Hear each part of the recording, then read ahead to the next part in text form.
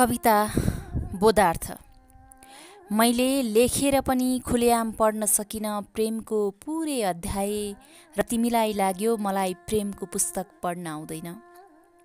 उसो त मलाई नआउने धेरै कुरा छन्, जस्तो कि मन बाँधेर राख्न सक्दिन, आँसु देखाउन सक्दिन, मुस्कान लुकाउन सक्दिन, चित्त नबुझेको कुराहरूमा यस्तै त हो नि भनेर चित्त बुझाउन त झन् चाहेर पनि सक्दिन। बुझेर पनि बुझाउन सकिन जीवनको वास्तविकता र तिमीलाई लाग्यो मैले केही बुझेकी छैन, केही सोचेकी छैन जीवनको बारेमा। पोखिन त म पनि पोखिन्छु नि आफ्नै परेलीबाट हरेक रात। बिहान उठ्दा झरना बनिसक्छन् आँसुहरू त म के गरू, अरूले नसुन्ने गरी सुस्काउँछन् ओठहरू त म के गरू।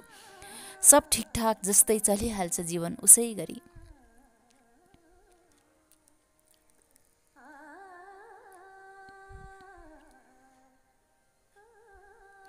दुखाइहरूमा अरूलाई गुहार्न आउँदैन, सहानुभूति समेट्न आउँदैन, जो कोहीलाई विश्वास गरिहाल्न आउँदैन। हो प्यारा मलाई नआउने धेरै कुरा छन्। आज आफैलाई चिठी लेखेर तिमीलाई यो बोधार्थ पठाइरहेको छु।